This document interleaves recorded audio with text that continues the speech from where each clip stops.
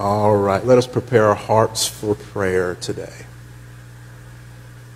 Our gracious and kind Heavenly Father, we love you. We give you all honor, glory, and praise. We appreciate you so much. We can talk all day long about your blessings, and we still wouldn't be able to cover them all. Lord, we thank you for this church. We thank you for the many years that you allow this church to gather together in this place. We thank you for all the lives that you allow this body to touch.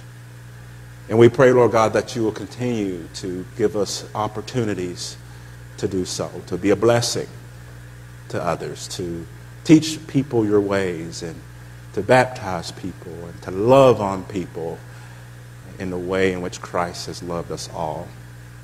Lord God, we ask your blessings on this service. We pray, Lord God, that your presence will be felt and experienced here today. We pray that your voice will be heard today. We pray, Lord God, that each life here will be transformed to be better servants of you. We also, Lord God, lift up our loved ones to you now. We have so many people who are going through so many different things. We pray, Lord God, for our loved ones. We pray that they will receive a healing touch. We pray, Lord God, that if they have any fear, that you will show them how important it is to have faith in you in spite of what they're going through.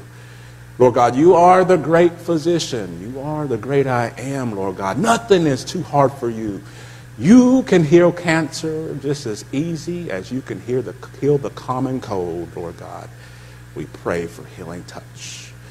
Be with us for the remainder of this service, Lord God. We ask that you will guide us so that we will do everything in decency and in order.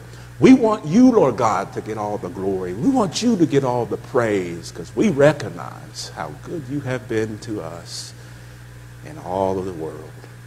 In the mighty name of Jesus Christ we pray. Amen.